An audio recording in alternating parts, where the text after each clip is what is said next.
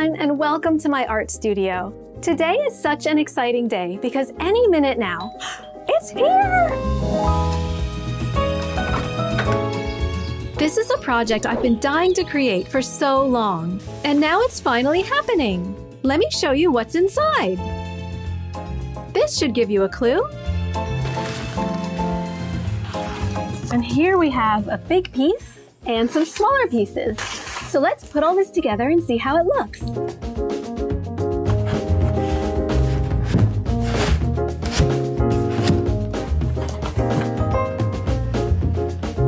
Ta-da! In this video, I'm going to decorate this life-size papier-mâché llama. It stands 49 inches tall, so it's more like a baby llama, because adult llamas are usually a bit taller. But still, this is a pretty fun size to work with. I've always loved llamas and alpacas, so when I saw this papier-mâché llama online, I couldn't pass up the chance to paint all over it with my favorite bright colors and patterns. If you're familiar with my art, then you know that I love vibrant, saturated colors and lots of details. I've never actually painted on a 3D object this big before, so I am a little nervous, but mostly I'm just so excited for this challenge. So let's see what happens. Now it's time to glue the pieces together.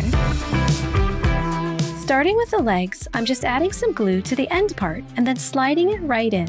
This part is pretty messy, but it's easy to mop up the excess glue with my fingers. The legs are done, so now it's time to glue on the final piece. I'll let this dry overnight and come back tomorrow. So it's a day later and the glue is all nice and dry now, and the llama feels pretty sturdy. Now it's time to cover up these little gaps where the pieces fit together to make it all look seamless. I decided to use light modeling paste for this, mostly because I already have some. Let's see how well this works on papier-mâché. It's a little thick, but I can use my fingers to push it into those gaps. In hindsight, it actually might have been easier to use caulking to fill in these gaps, but I think this light modeling paste will still get the job done. Now it's time to gesso. I'm using a spray gesso, so I put on my protective gear. Long sleeves, a respirator, and safety goggles, and of course, my hat. You should always spray in a well-ventilated area. So to be even more cautious, I'm going to spray gesso this llama outside, so that I don't have to worry as much about fumes. I'm using white gesso as a primer to create a white layer over the whole llama. Oops, I sprayed a bit too much there. This layer of gesso will make the papier-mâché much easier to paint on, so that when I add colors later, they'll look really vibrant and saturated. Now that the gesso is dry, it's time to add color. Spray paints are a quick and easy way to add a base coat of different colors all over the llama.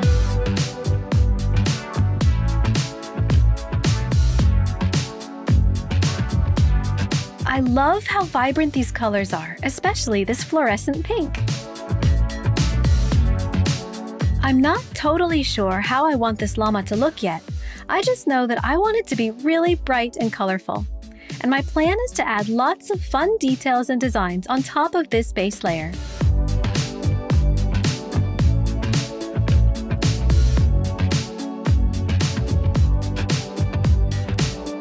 Yay! The spray painting is all done! We're back inside, and now it's time for the really fun part. I'm gonna start with the legs and use a colored pencil to sketch out my design.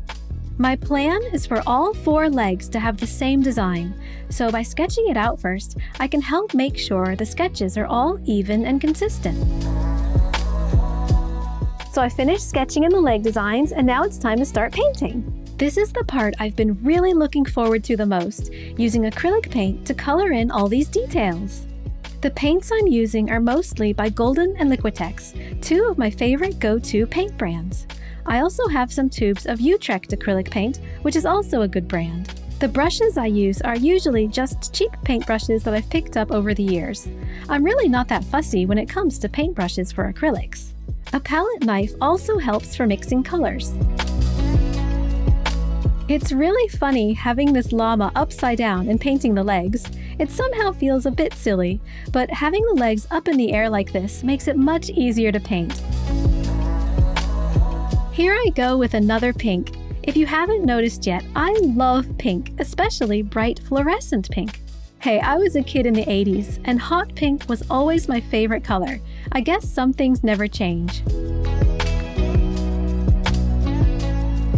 People often ask me how I choose my colors. It's mostly instinct. I don't consciously think about the color wheel, but if you do, you'll notice, for example, that so far, this blue is the first cool color that I've painted on this entire llama.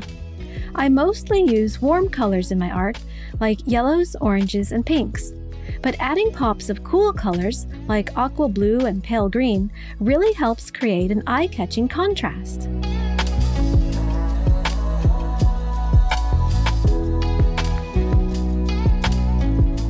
Now it's time to add some smaller details. Posca paint pens are perfect for this. They contain acrylic paint and they're pretty opaque, so they cover over the bottom layer really well. It's actually a lot quicker to paint in these small details using a paint marker than it would be to use a paintbrush. And with the paint marker, I can be much more precise.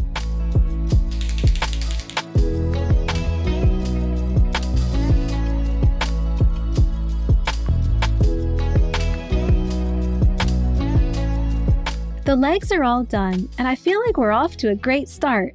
So now it's time to work on the back and sides. My idea is to draw a mandala that wraps around both sides of the llama. To pull this off, I need the mandala to look symmetrical, so I sketch it in first. Sketching these designs on the body is actually a lot harder than I thought it would be because of all these ridges. So there's these big ups and downs, which makes it hard for the pencil to go where I want it to. But overall, I'm happy with how it's turning out, and I think it'll be worth it in the long run.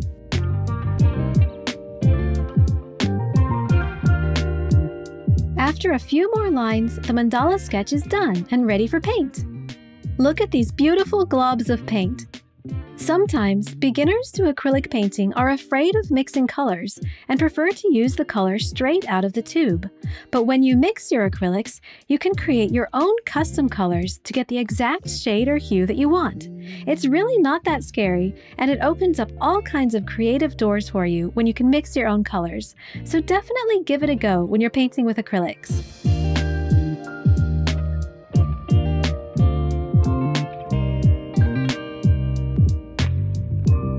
By the way, you might have noticed all the books in the background.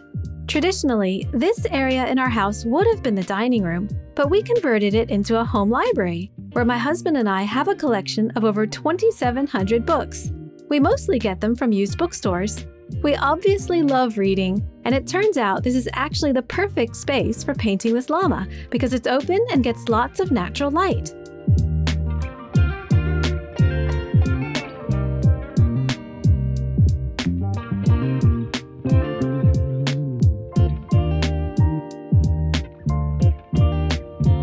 Painting is such a relaxing experience for me.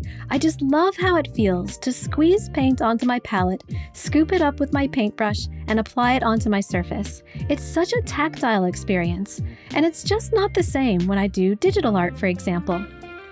I love digital art, don't get me wrong. I especially love the undo button, so you can easily fix mistakes and change things. But in my opinion, nothing beats the feeling of playing with real-life pigments and colors.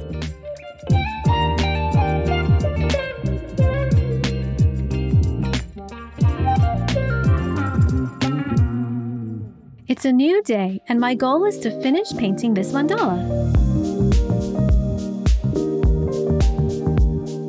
It's almost done, really. I just have a few more colors to add.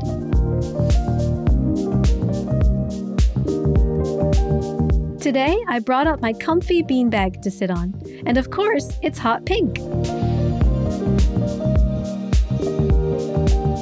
After painting in most of the mandala using acrylic paints, I switched to Poscas. These Posca 5M markers are perfect for adding these types of details. My favorite part of painting this mandala is getting into the state of flow. Once I pick the colors, it's just a matter of filling in each shape. So by this stage, it's pretty easy, and I don't have to think too much about it. I can just sit back and enjoy watching the artwork come to life. My next step is to extend the mandala and create a design that goes up the back of the llama's neck. As you can see, my overall process for decorating this llama is to sketch my design and then paint it in. I'm designing each part of this llama piece by piece. That just seems to work for me, instead of trying to plan out the whole thing at once. This way, I can easily make changes as I go along. This is definitely the biggest 3D object I've ever painted. Well, except for my car, which I painted when I was 19. That was in the late 90s, before digital cameras were very common, so I don't have many pictures of my art car, unfortunately. But from that one grainy photo, you can see that I've always loved bright colors and detailed patterns, a love that clearly continues to this day. Would I ever paint a car again? Maybe. Who knows? Maybe that should be my next YouTube video. By the way, if you're enjoying this video, it would really mean a lot to me if you tap the like button and leave me a comment below. It's an easy way that you can help support my channel, and I would love to know what you think about my llama. I'd actually like to create more art videos like this, so if you like this kind of video, let me know that too. I'd love to hear your thoughts. By making this video, it feels like you're going on this art journey with me, and that's a really good feeling. Making art can be such a solitary process, so it's really nice to be able to make these art videos and connect with people in this way. So thank you so much for following along. If you want to see more of my art videos, subscribe to my channel and turn on notifications if you want to know whenever a new video drops.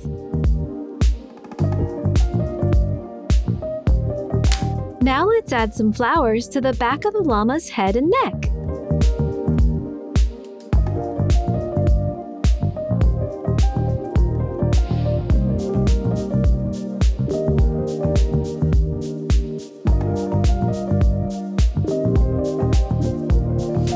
You'll have noticed by now that I'm back to using Poscas for painting in details.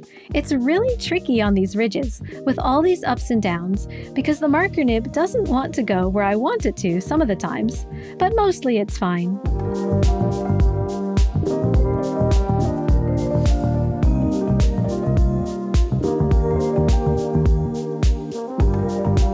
And now the mandala is done. I'm really happy with how the design connects to the back of the llama's neck, and I really like these large flowers. Now I'm back for another day of painting, and today I'm going to focus on painting designs on the llama's neck that go down across the chest and along to the top of the llama's legs. So it's time for more sketching, and then, instead of using acrylics, I decided it would be more convenient to use Poscas to paint in these flowers. Once again, I'm using the 5M nib, which is great because I can fill large spaces while also being precise at the same time. You've probably noticed that Posca colors are really bright and vibrant, and that's another thing that I love about them. I also enjoy using other brands of paint markers, especially Montana acrylic markers and Sharpie water-based paint markers. One thing I love about Montana paint markers is that they sell refills and replacement nibs, so you can use the marker again and again. I'll link to all the supplies I'm using below this video.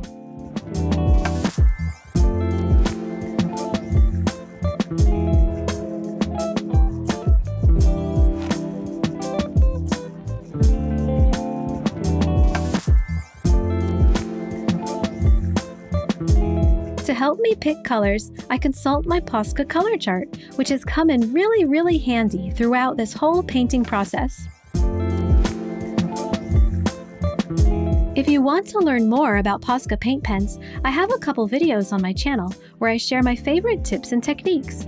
So if watching me use Poscas has piqued your interest in them, definitely check out my Posca videos.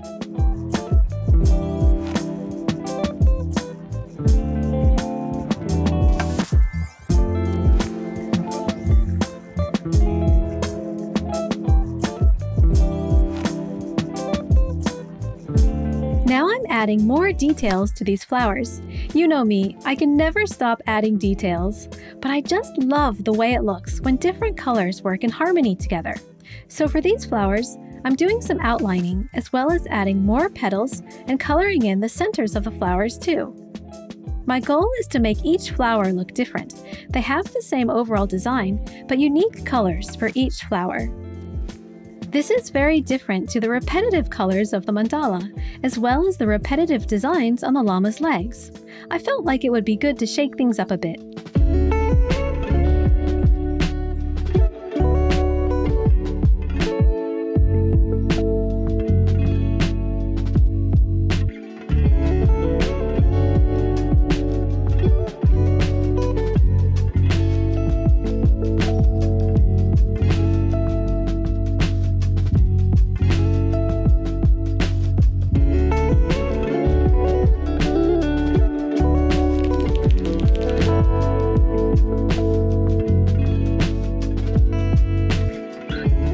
As I paint in these flowers, my goal is to strike a balance with the colors.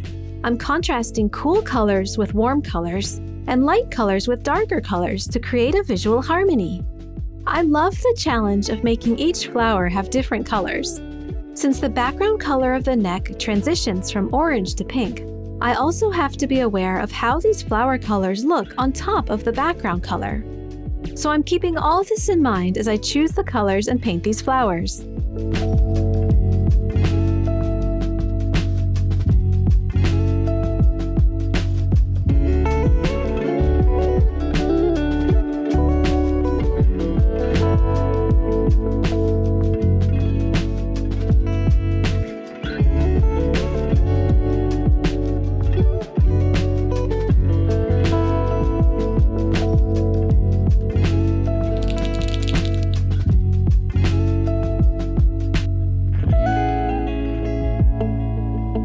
Wow, it is so cool to sit back and see how all these flowers look on the llama's neck and chest. I love it!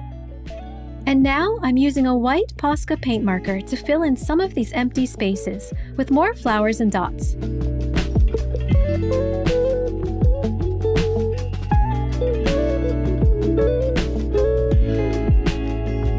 I think these white flowers and dots help tie the whole thing together.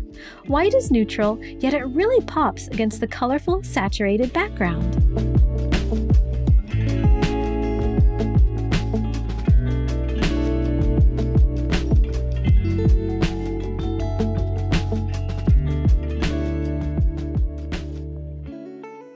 I can't believe I'm almost done painting this llama. All that's left to do now is paint the head. I'm a little bit nervous because the face is the most important part, but I'm gonna give it my best and see what happens. Once again, I chose to use Poscas to paint in these details. I like that Poscas dry pretty quickly, so it's easy to overlap colors and place colors next to each other without the colors bleeding into each other. I also like that there's no real prep involved when using paint pens. I just shake the pen, pump it to get the paint flowing, and then when I'm done, there's nothing to clean up. It's so convenient.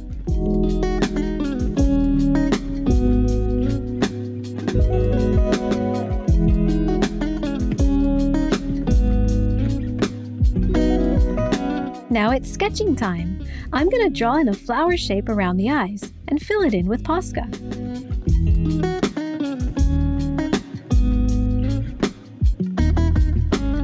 I'm making up the face design as I go along. Instead of sketching out the whole design, I want to see how it looks first, after I add each new detail and layer of color.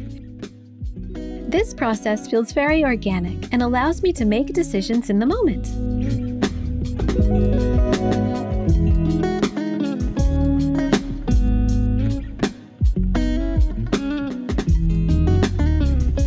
It's kind of tricky to try to make each side of the llama's face match the other side completely. In fact, one eye is accidentally a tiny bit higher than the other eye. But you wouldn't really notice, to be honest, because you can only see one side of the llama's face at a time, so I'm not too stressed about it.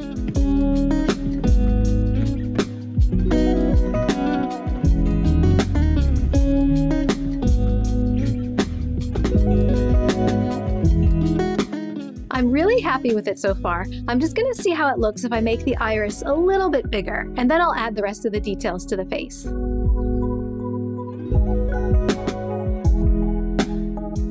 I do like that better. Now I'm continuing to add more detail to the face.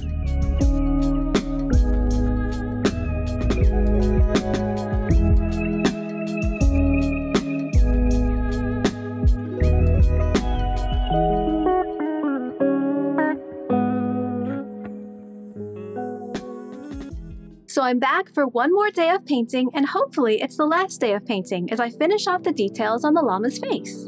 When you look at photos of llamas, they have these beautifully long eyelashes, so I want to see if I can accentuate the eyelashes more in my llama. I'm really liking how this is looking. I think that making these lashes thicker and longer was the best move.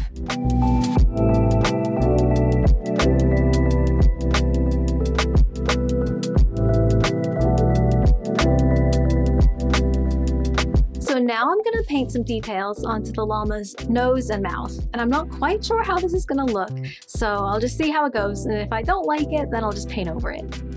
This part is tricky because of the texture of the paper mache. It's rather bumpy here, so it's hard to make the paint pen go exactly where I want it to. And also, the way the nose and mouth are sculpted define these features, so I have to follow the contours or else it'll look weird. I kinda think it looks a little goofy, but overall I'm happy with it. I'm almost done with this llama. There's just one more step, which is gluing stuff on. I love sparkly stuff, so this is the perfect excuse to add some bling to this llama. I'm using Gorilla Glue to stick on these flowers. I love how these flowers add even more dimensionality and character to my colorful llama. They're made from polymer clay, and I bought them on Etsy a few years ago. They've just been sitting in my art studio waiting for the right project to come along, and now it has. These are paper flowers that I bought from Target.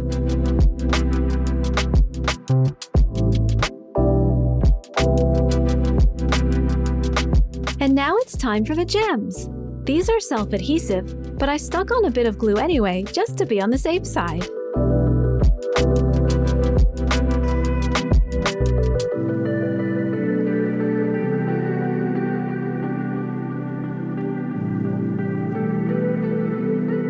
There's just one more thing I want to add.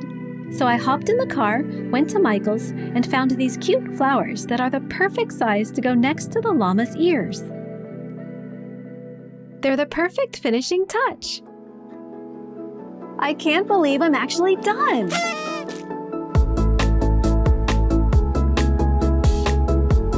Creating this llama was quite a journey. It took me over 50 hours from start to finish to paint this llama, and thankfully, I'm totally thrilled with how it turned out. Painting this was a real challenge because of its size, shape, and texture, but I learned so much along the way. And most importantly, I had the best time ever getting absorbed in the whole creative process. And did I tell you that while I was painting this llama, he told me his name is Lamington? So, dear viewers, please meet Lamington, my newest friend and confidant. I can tell that Lamington and I are going to have a ton of fun together because we both share a colorful, quirky sense of style. So be sure to look out for him because you never know when he might pop up in a future video. Thanks so much for watching. I hope you had as much fun as we did. If you're curious to learn more about Posca paint markers, check out this video where I share my favorite Posca tips and techniques. See you there!